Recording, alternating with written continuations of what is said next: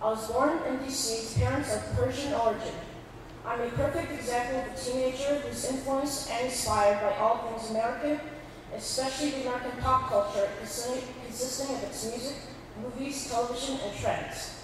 At the same time, my worldview and self-identity are products not only of my surroundings and immediate environment, but also the traditions and heritage that have been passed on to me with roots dating back to 3,000 years ago. An example would be the Persian New Year that my family and I celebrate every year on the first day of spring, namely making the city and its culture a place to be enjoyed and celebrated by all.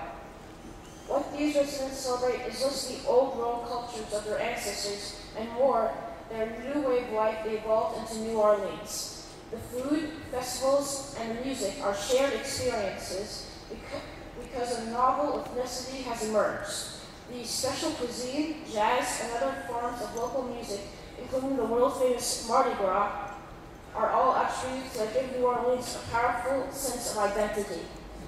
What inspires me and my creativity are the works of classic legends such as Renoir, Monet, Da Vinci, Picasso, and many more. I also enjoy more recent genres such as alternative art, works of pop artist Andy Warhol, and undoubtedly Fuller. I strongly believe that because of the unique way that art can touch minds and souls, it could and should have an important role in bridging gaps and bringing people together through common goals and interests. Therefore, I'm certain one of the most essential tasks for our future as world citizens is to ensure that every nation and country encourages and nurtures the development of the arts and all of its forms, especially starting with youth. Doing so will make our minds more open, our hearts more tolerant, and our tomorrows brighter.